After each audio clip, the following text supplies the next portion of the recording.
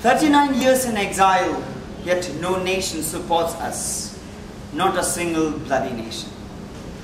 We are refugees here. People of a lost country, citizen to no nation. Tibetans, world's sympathy stock, serene monks and bubbly traditionalists, 1 lakh and several thousand odd, nicely mixed, steeped in various assimilating cultural hegemonies. At every checkpost and office, I am an Indian Tibetan.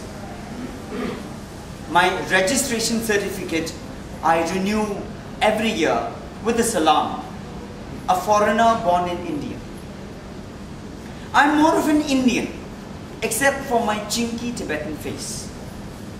Nepali, Thai, Japanese, Chinese, Naga, Manipuri, but never the question, Tibetan?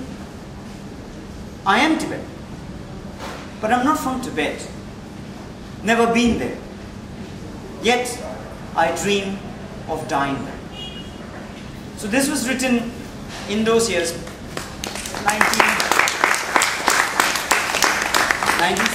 97, 98.